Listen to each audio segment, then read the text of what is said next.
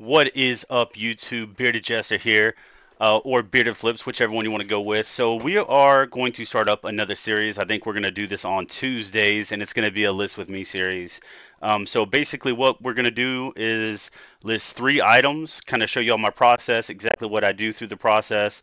I'm not going to do the photos of it. I already took the photos, but I will show you what I do on the computer and kind of my process and see how y'all kind of like this content from here. So what we're going to do is kind of make me a little bit smaller here, kind of jump into the scene. So I keep a eBay Photos folder here, and then I normally have, so I have two screens. I have a screen to the right. You're not really going to be able to see that. I try to, so whenever I have this, I make the icons as large as I can. Because normally whenever I'm looking at the pictures, I'm getting the information off of these photos on the right screen. So I'm going to go ahead and drag this back over here.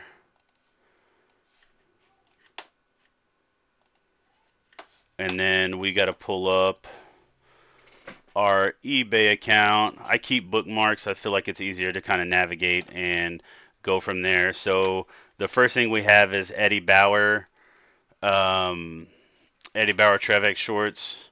So what I do, I don't really sell from my store, like copy my listing from my store unless I know I have the item. But like I will just type in Eddie Bauer Trevex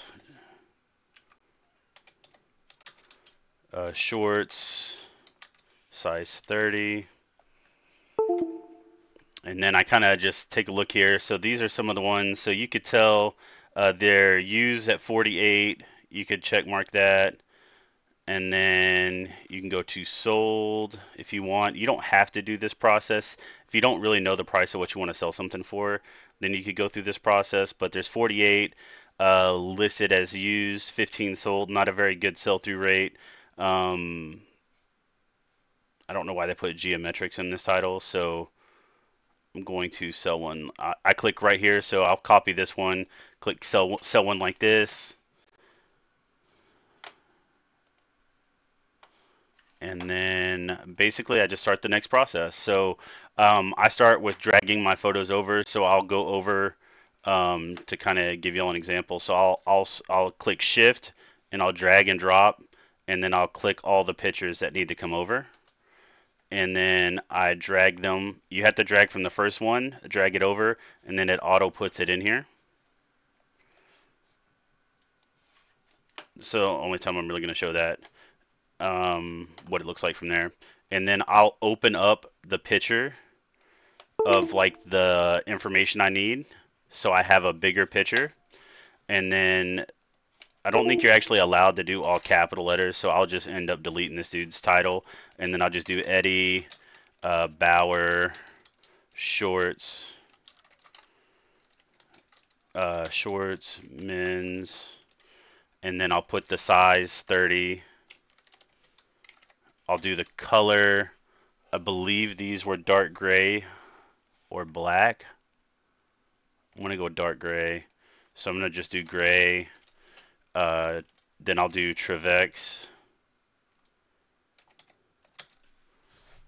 Um, don't know if these actually had like another tag in there. They felt like almost like nylon, so I'm not gonna put like any other thing. So I might just put like descripting words here, like hiking, fishing, outdoor, chino. Probably put chino, gray, Trevex, gray chino, Trevex, hiking, fishing, outdoor. Um, those are some good descriptors. I didn't fill it all up, but that's good enough for me. And then I'll put in here what I can. And then for the custom SKU, I have that in my picture. And then I will do 1765, I believe is what I got here. Then I kind of just come through and make sure all of this stuff is correct. So the brand's Eddie Bauer. These are chino, regular, size 30. It looks like the measured size 31. I will leave the size as 30 because that's what's on the tag. and then I'll put the waist as 30. I do men, gray, theme. I don't know that this is all necessarily that important, but I do come through and I know like some of the ones that I want to put in here normally. So I normally just type them in and then kind of have them already pre-filled. It's not really super important for that, but it's kind of whatever. I do believe these are nylon. You see how they I don't know if it'll auto put it back in there. Yeah, so they typed in nylon spandex, so I will type in nylon. You see how they typed in nylon spandex? That's not like a drop down. I wouldn't do that. You got to be careful copying people's listings because sometimes they just do weird stuff. So occasion, I like to do casual, formal. You could even do these for work if you wanted. Waist, this is where I would change the waist to 31. They measured 31, so that's why I would put that there. I leave stuff blank, like character. There's no characters in here that you really need, so you don't really need that. He typed in this solid.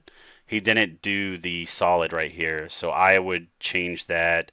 Nylon blend fabric type. I don't know what this is more like a microfiber. Um, these so features of these would be definitely stretch. Um, I don't think these were elastic waist.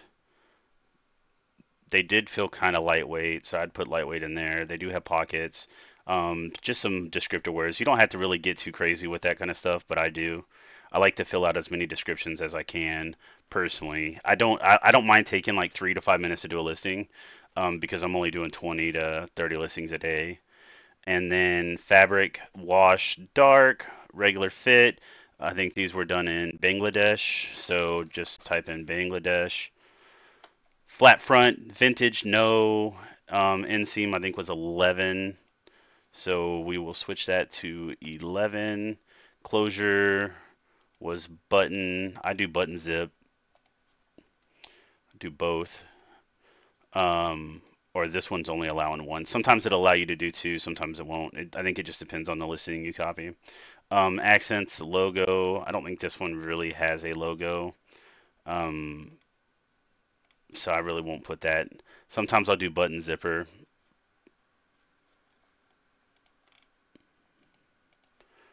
And then for season, so these, I don't think you'll really use these in the winter. So these are slash pockets. Rise is, I'd say 10 to 12. Looks like it's 11. Yeah, so that's pretty much the main stuff. I'll normally delete this stuff out. We don't really need all that. It's machine washable. Pretty easy stuff there. So normally what I do is good, use, condition, no major flaws, and I can't type, so I normally have some messed up. Then what I do is I copy this for my next listing because I'm trying to pick up items that don't have flaws. If it does have flaws, then I don't copy and paste. I have two templates here. I have clothes and miscellaneous. Clothes has size, miscellaneous doesn't. Pretty much the same stuff. So I'll just for sale shorts, size 30, measured 31, good, none, simple stuff. This sometimes I don't like. I mean, you could take a look and see that these are the ones that sold here. Um, Honestly, I'm probably gonna list these for $19 like that other dude, and then it'll go on coupon. It'll probably go down to 15. I'll probably accept an offer for 10. Um, is what I see happening. Or they might just sell for 19. Well, it'll automatically go on coupon. All my stuff, as soon as it gets listed, goes on coupon. I allow offers all the time. Um, I don't schedule the listing. I have preset shipping policies. So shipping, this is a small item because it's 12 ounces. And then I just do 12 tab, and then I do 1291 pretty much for everything. Um, for package dimensions. I do 1291 because whenever I used to have different shipping methods here, you had to do 1291 in order to do the flat rate envelope, and that's the dimensions for the flat rate. So that's why I did that. And then all of my stuff is already set here, promoted listings, sell even more. I don't really worry about this stuff because whenever I do this, it doesn't allow me to do the dynamic. I do the dynamic afterwards. So I'll click list, and then that lists this item. That took me, I don't know. Let's see here. How long we've been talking? We've been talking like 10 minutes, so I'm clearly not going as fast as possible with this. I'll click promote here, and then I do dynamic, and I have it capped at 10%. They are recommending I do it at 11.7%. There's just no way I'm doing that at that. So then that item's done. We don't have to worry about that. We get to go on to the next item. And then I normally have to, sometimes I'll have to re-highlight these and then just click delete to delete it out of my stuff. And then we're going to move on to the next item, which is a NASA t-shirt. So for this, I would do NASA t-shirt 3XL. Um, that's pretty much all I'm going to put just to get something here. And this one I'm not really going to price check. I'm just going to find a NASA t-shirt, and then I'm going to just copy this listing.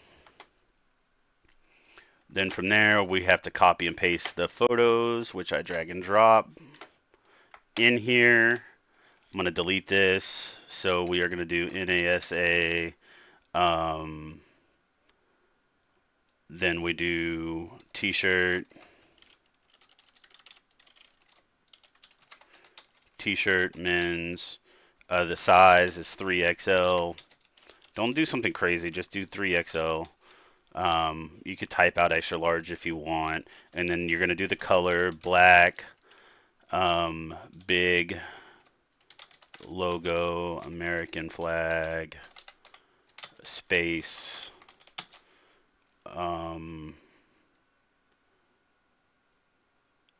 space. I don't know what other good descriptor words for this. So, got American flag, space, outer space maybe, spaceship. No, we won't do spaceship. What do we want to do for some descriptor words here? We could do kind of, it's like an oversized shirt, short sleeve. So we would actually put short sleeve in there. So black, short sleeve. We could do crew neck if we wanted to, but we'll put that in the descriptions. But that pretty much filled out everything that I needed. So this one we'll do theme as flag, features oversized, logo. We will put a custom SKU 1766. We'll just do NASA t-shirt. I'd say this is kind of like a big and tall. 3X. Well, I don't think it's 3XLT. Yeah, we're gonna do regular.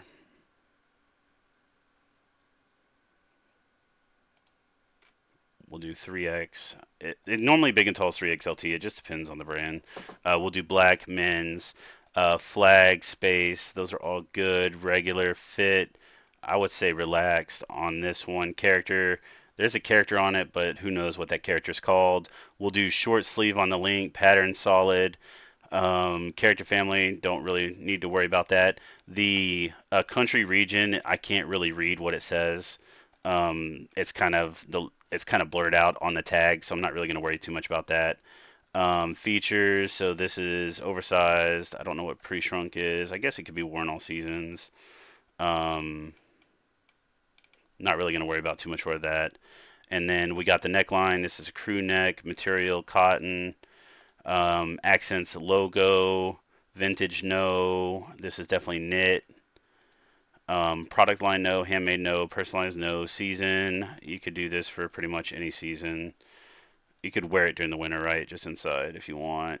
Model, don't worry about that. Your manufacturer, don't worry about that. Garment care is definitely machine washable. I don't worry about none of this other stuff. I'll delete that out of here. Uh, Good use condition. I would say that there's a small stain on back. Some fabric fray.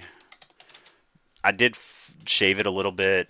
Um, Let me make sure that I try to put the stains and stuff at the first up here before everything else so they could kind of see. And there's like this small little tiny dot I put everything on my listings, so pretty easy stuff. And then, like I said, we got clothes. We'll insert. We'll do shirt. I press down, down. It takes me straight to here. I do 3XL, do down, down. And then if I need to, I'll copy this and then I'll take out this, put it in there, come down. This is probably like a $15 shirt, maybe more, maybe less. This is a 12-ounce item, so I do 12 tab 1291, and then all of this stuff should stay the same. I click list. Boom, that's done. Delete the photos off the other one while this is loading. Item specifics, the size didn't stick, that's fine because I messed up earlier. We click list. Boom, bada bing, bada boom. That is done. Click done. You could promote after or you could promote at the end by clicking this. So what I'll do is I'll normally do all my listings, which my wife has kind of been listing today. So then we'll click promote listings here, and then we'll click on all of them to highlight all of them, and then we'll click promote, and then we do our dynamic ad rate, and then click promote. Um, Sometimes if I feel like it's an item that doesn't need to be promoted at the 10%, if it's like a high sell-through rate, like um, Rock Revival jeans, like I put those at like 3 or 4% just to have some type of promotion on them, but it didn't really need it. So either or, that one's done. So we're gonna get into our next one, which is BKE jeans. Jeans. It doesn't matter if it's capital. We're gonna do Seth straight leg. These are 42R. So we'll copy these right here, and then we click sell now. Then I copy. While that's loading, I have all my pictures copied, and then boom, BKE. I'm gonna put Seth. So I don't really know exactly what's the proper way to do this. This is just in my opinion. I do BKE jeans men's 42R blue Seth. Oops. Blue Seth. BKE jeans men's 42R blue Seth straight leg. Um, you could do dark wash, and then you could put measures in there if you want. Um, Really, it's kind of up to you on what you want to do there. It looks like these measured 44 by 30. So you could do 44 by 30 here if you want. Um, you could put in some descriptor words as well for this. You could do like preppy, classic. Um, you could do normacore if you want some type of descriptor word there. If you can't fit in stuff, I normally would take out like dark wash because I mean that's not the most needed stuff. So you could do like normacore or something like that, some type of descriptor word. Um, so then I put the custom label. These are 1767s. Kind of go down here. So these are men's clothing, BKE, jeans, regular 42. So there's no 42R in here, right? I'm not going to put 42R in there because I want them to be able to sign it. That's just 42 regular is all that means. Men's, blue, straight, inseam, 30. And then through here, regular fit. Um, might be relaxed. The R might be 42R, I think is relaxed. Because these are really kind of a relaxed fit style, not too thick. Um, so then regular, so these are 42s, straight, relaxed, 44 in the waist, 90s preppy. Some of this stuff could be, so these could definitely be city jeans. These could also be, um, this stuff isn't that important, but I do put it in there just to give it some more words to search by. I wouldn't spend so much time like going through here and trying to find like, oh my goodness, this is a school or whatever the case may be, you know. You don't have to put too much time into that if you don't want to. Normally, I do like classic, I do outdoor, I do sports, I do like stuff like that. I could just type in and find really fast. So it's not necessarily that important to do that there. So these were made in China. The model Seth. That's the theme. China. They are. I guess they're kind of stretchy. They do have spandex in them. Um, so you could leave stretch as one of the features. Um, you could do comfort. You could do pockets, stuff like that. Material is cotton. So this one has cotton, spandex. I'm surprised that has to be typed in like that. Normally it's one of the ones that's available already. Um, Polyester. And then boom, you got your stuff there. So this is kind of a dark wash, buckle BKE, accent, buckle logo zipper. That's fine. Closure, button zip. That's fine. Vintage, rise is more than 12, so that's good. Definitely solid pattern. Handmade, no, no. This could be all seasons. That's fine. Five pocket design. You could tell if it's five pocket design by um, you got one and then this small little one right here, two, three, and then two in the back means it's five pocket design. And then here, pre-owned. So we could do good, use, condition, some stitching, coming undone, stitching issues. I can't type, that's fine. See pics. And then right here, we'll do clothes, insert, we'll do jeans. And then we'll go down to size. We'll do 42R measured 44, 30, good, few stitching areas coming undone. So these I'm probably going to list for 30. These are definitely going to be shipping heavy. Looks like these weighed 111, so I'm going to do 2, 12, 9, 1. And then all of this stuff similar. I do want to rearrange my pictures a little bit because I need to put the stitching issues at the front right there, and then rearrange that, and then put that down there, and then we're good. Yep. So that's just kind of my listing process. You could tell I'm not like going super fast right there. I mean, normally if I'm focused and I'm not trying to explain stuff, it'll go a lot faster. I'd say I do anywhere between 2 to 6 minutes of listing. It just varies. We did approximately three listings right there. It took us 23 minutes. So 20 minutes for three listings. That's at least nine listings an hour.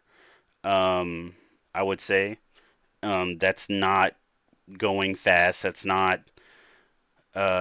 just taking our time, right? I mean, it's not hard. It's just getting used to what you're typing in, using macros on your keyboard. You tell whenever I get down to certain areas, I'm tabbing, tabbing, tabbing. I'm using my arrow keys. I'm typing out stuff. So the more you do the listing process, the easier it's going to get. And we will go through this a little bit more too. We're going to do this probably every Tuesday, Wednesday-ish. Just three listings. I'll try to list different items to kind of show y'all what I'm doing um, in the process. And then, yeah, so if y'all have any questions, if y'all have any improvements or anything that y'all see that I'm doing wrong or any advice, I definitely am open to advice. I'm not perfect at this. I'm been doing clothing probably 6 to 10 months now, so clothing is still fairly new to me. So, um, definitely open to advice. I'm really just doing this to show you all my process, how I do things. It doesn't mean it's the best way to do it, right? This is just my process, how I do it, and I'm here to share that with y'all. So appreciate y'all tuning in. Please like, subscribe, comment, and I'll see y'all in the next one.